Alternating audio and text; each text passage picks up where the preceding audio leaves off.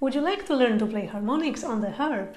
In this video I will walk you through how harmonics work, what is the basic technique for playing them for the right and the left hand, because these are two different things, as well as sharing a few tips for making them even more reliable.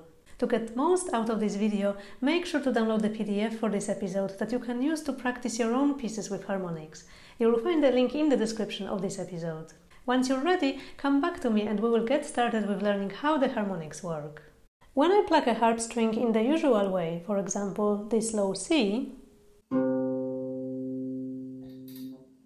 and then pluck it again using the harmonics technique,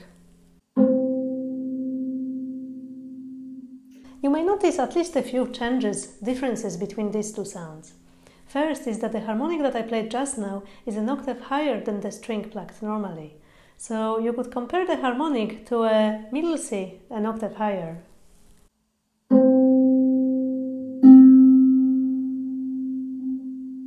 However, when you play the harmonic C and the middle C, you will notice that these two also differ when it comes to the sound quality. You may get the impression that the middle C has a more full tone, while the harmonic C sounds a bit more pure, as if the sound is more focused. I play these two again for you, so you can listen out for the differences again.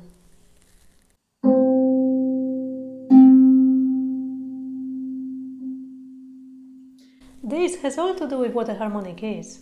When you pluck a string normally, your ear hears the fundamental frequency most prominently, and that allows you to identify what the note is. In this case, that it is a C and that this is the one below middle C. The overall sound is also colored by the presence of various overtones, which we can compare to sound ingredients that make this harp sound in the unique way it does. So that middle C that we've just played using our usual technique will have the fundamental frequency of C, and it will also have some other tones, the overtones that are blending into the sound.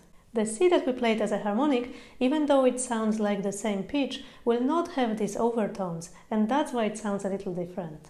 Harmonics are a method of isolating overtones by lightly touching the string at certain points, and on the harp the most common way is to touch the string exactly halfway through its length to get the harmonic to sound an octave higher. When you pluck a string like that, it doesn't have anymore the fundamental note, and what you hear most prominently is that first overtone, an octave higher from the bass note. To get a harmonic sound on the harp, for both hands we will use our thumbs to pluck the strings.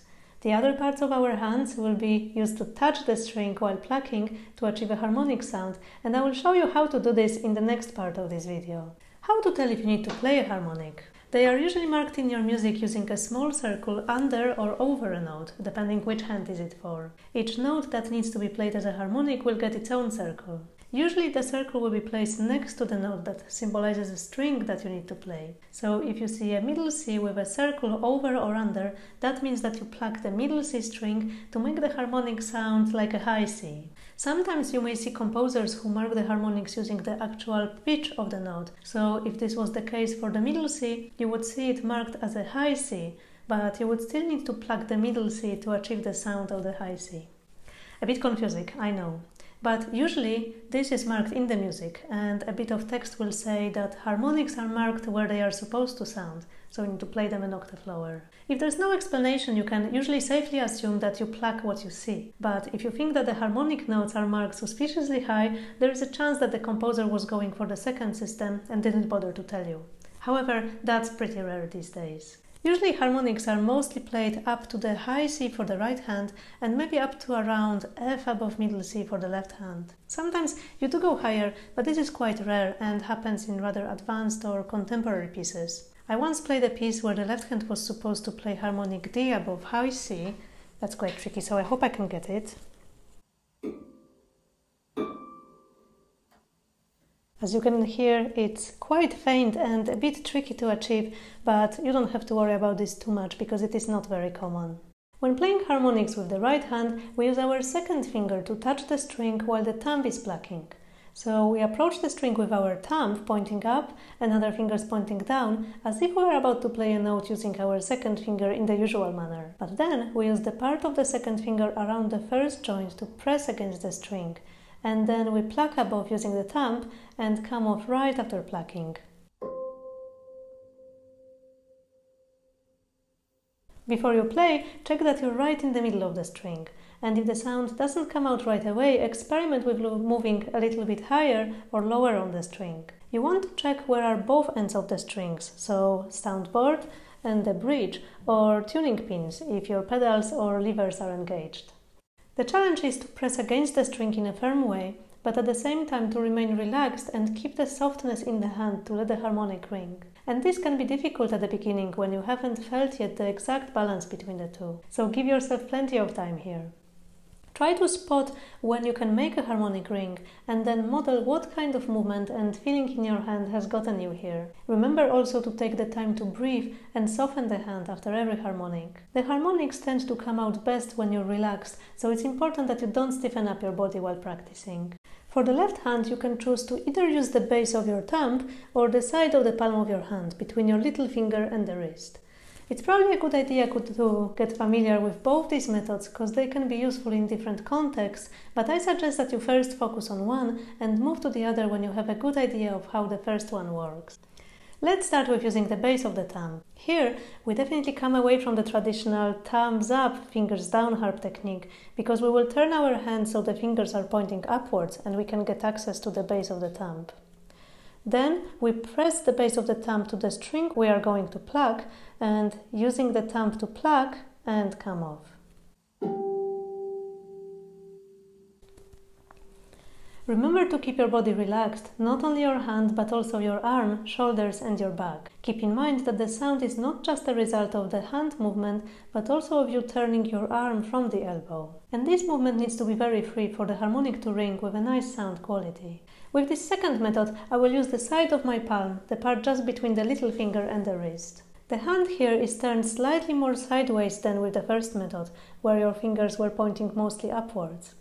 With the second method, we are still pointing up but more towards the column, and you can see the inside of your palm now as it's facing up and more towards you, especially when you arrive towards the end of the movement. To play, you press the side of the palm onto the string and then reach out with the thumb, pluck and move away.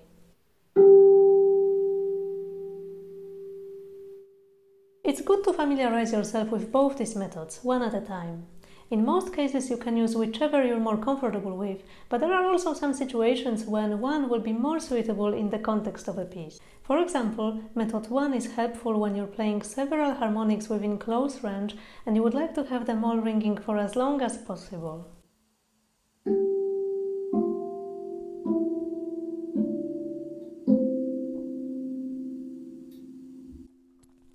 The base of the thumb usually doesn't touch any of the neighboring strings, as opposed to the second method where your palm covers more space on the strings and may dump them as you progress in steps.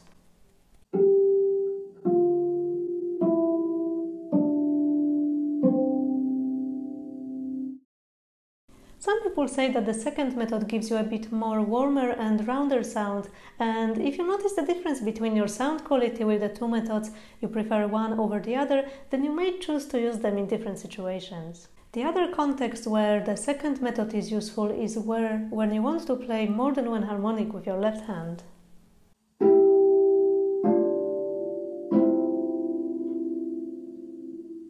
This is not a very common request from a composer, so if you're early on in your harp journey, you definitely don't need to worry about it just now. This is just to show you what's possible with different methods and that we've got this option when playing the left hand. Sadly, not the right. Whichever method you are working on at the moment, it may take some time for you to feel what this movement is like, find the right balance between pressing the string, keeping the hand relaxed, as well as the right moment to move away from the string after plucking. So take your time while practicing, make sure to relax your body after each harmonic and be patient with yourself. I promise you will get there. One of the most important aspects to pay attention to is that you're exactly in the middle of a string with the part of your hand that presses on. So, not necessarily your thumb being in the middle, but the lower part of the hand that touches the string. I'll share with you some of my tips for making sure that you're exactly where you need to be. First, you need to watch out for the shape of the neck of your harp. Whichever instrument you play, this shape will be slightly different. For the lower strings, it may change quite dramatically as the strings are getting a lot longer, especially on a pedal harp like this one. So you want to keep in mind again where your string starts and where it finishes, and find the point right in between. Second tip, if you play a lever or a pedal harp, you need to be aware of your lever or pedal setup. As you may remember from my other video, moving a lever or a pedal does change the length of the vibrating part of the string, and the shorter the string, the higher the sound will be. So let's say you play a C-flat string harmonic, and for that you will need to press on the string right here.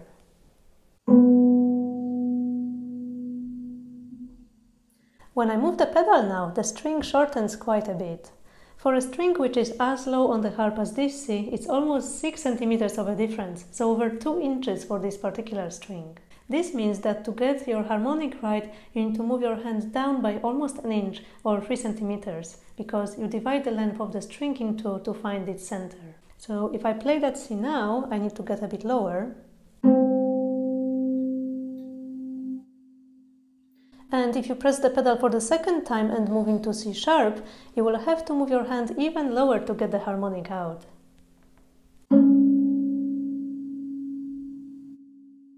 And now let me play all 3 notes so you can see how my position on the string changes.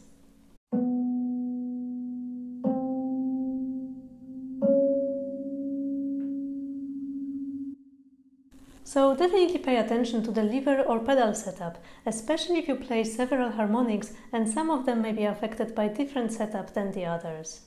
Tip number 3, and maybe some harpists will frown upon what I say, but if you're using your own harp, then perhaps you can mark the exact point where the harmonic rings on the strings and practice while referring to that point. I have used this on my own harps using a felt tip pen. Depending on how much you play, the markings usually disappear on their own after a few weeks. So even with a permanent pen, it's not really a permanent change, and while the markings are there, they can help you to focus on the technique because you know that you've already found the point in the middle of the string. If you play a pedal or a lever harp, of course these will be different points depending on your lever or pedal setup. So I would either choose the point which corresponds to the key that you use most, or a setup that matches what is required for a particular piece that you're playing. So let's say that you're working on Handel's Passacaille arrangement, which involves some harmonics for E-flat major.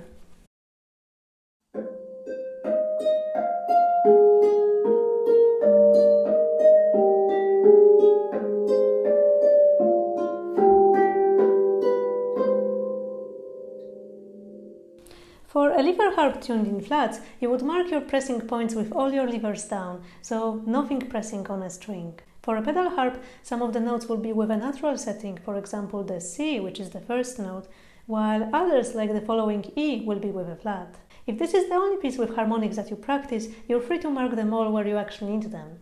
But if you've got more pieces with harmonics in different keys, maybe you want to mark all your pressing points for the key of C major, where all the notes are natural, and then keep in mind whether the note that you play is a flat, natural or sharp, and then adjust your position on the string as you go. The best way to practice the harmonics is to extract them all out of the piece first and practice on their own. You can use the PDF for this lesson to do this exercise with me and work on whichever piece you play right now. With my example, we will be looking at the last line of the Passacaille where all the harmonics are, and we will start by writing them all out on the top stave. Some of them repeat, so we will leave them out. And then, as we order them from the lowest to the highest, you can see that you need to only know 8 notes. And this is the exercise that we'll now use to get familiar with these strings and learn where exactly are all these notes and how do I need to alter my hand position for different strings. So I will maybe play that scale 2 or 3 times at the beginning of my practice as part of my warm-up routine, then again just before I play the piece, and then maybe again at the end of my practice, so I spread it out and not overwork my hands or the skin with this particular technique.